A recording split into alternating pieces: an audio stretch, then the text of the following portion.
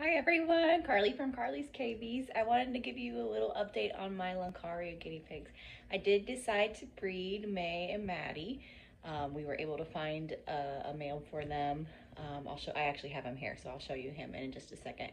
But we had their pedigrees and we had everything. My friend and I have decided to do a little tiny Lunkarya breeding group. So we've called it True Caviary. Check us out. We have a Facebook page. So anyway, I wanted to show you the babies. They're super cute, and a little bit more of what I've learned about Lunkarya guinea pigs thanks to some of my YouTube comments. So thank you for watching and giving me more information. That's exactly what I wanted out of all of this.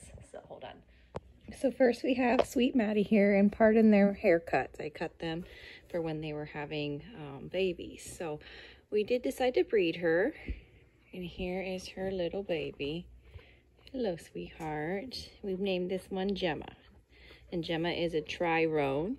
Her mama was a Golden Goody and her dad was a black roan. So you can see, even as a baby, they have rough, curly hair, which is really awesome. And she's a little funny thing. So she's about a week and a half old. They had very smooth deliveries. Lunkarya, we've learned, have very small litters in general. So usually 1 or 2 babies, which is proven true for both of these girls here. Guinea pig gestation is approximately 62 days, which was about right. So I keep really detailed weight records and dates and breeding things. So we are trying to do this responsibly and right. So babies do nurse. There are 2 nipples back here. So I think she's just hiding right now, but you'll see them nursing, poking their little heads back here. So we've been pretty proud, and she's been a very good mama, taking care of her little one. And here's May and her 2 babies. So these are also both girls, and gonna talk for you. But they're about 2.5 weeks old. So they're quite a bit bigger than little Gemma. And you can see something else that's really interesting about Lunkaryas is both of them, come here little sweetie, are starting to get, still a little bald patch on their noses. She's not gonna let me show you. Maybe you will. On their noses, like this. And that is normal for Lunkarya babies when they have really rough, dense hair, which is actually what we want. And she has really nice, thick, kind of coarse, sheep-like hair, which is another fun fact I learned about Lunkarya, is the name Lunkarya in Swedish is a combination of somebody's last name, I can't pronounce it, please help me, and Ria, which is how they say sheep or some breed of sheep in Sweden. So super cool, super cute. Another thing we've learned about Lunkarya is you're either a Lunkarya or a Peruvian. There's kind of this no middle ground, because Lunkarya is a dominant gene. If you were to mate her with a Peruvian, you would have Peruvian or Lunkarya babies. So another fun fact. And poor May's getting a little bit tired of her babies. There you can see her nursing right there. Yes, they're just big little milk monsters and chase her all over. And this is Dad.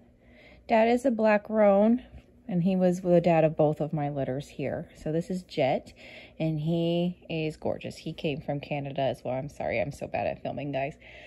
But let's talk about roan for a second. So roan is beautiful. It's this combination of black and white hair that give them kind of a gray look. So roan can be linked to what's called a lethal white guinea pig. If you mate 2 roan guinea pigs together, you'll have a 1/4 chance of producing a lethal white guinea pig, and we want to avoid that. So we did have their pedigrees. Both Maddie and May did not have any roans in their history.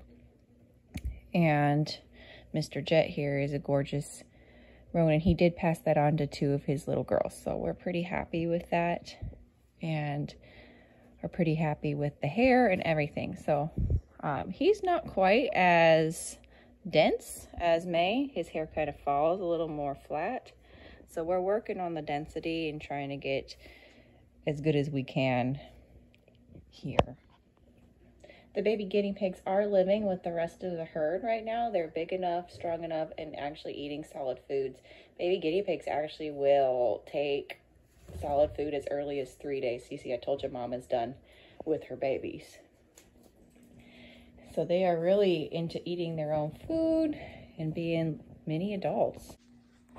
Babies being born with their hair on and fully developed is part of one of the things I really like about guinea pigs.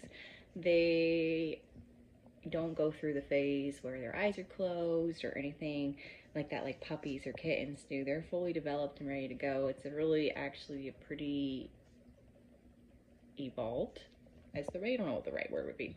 Good adaptation for the wild, because when babies are born, they're good to go because they are a prey animal and are chased by all kinds of things. So a baby being able to be mobile and good to go is also good. It's also good if mom has a bigger litter, because they only have 2 teats, that they can supplement their food with other things.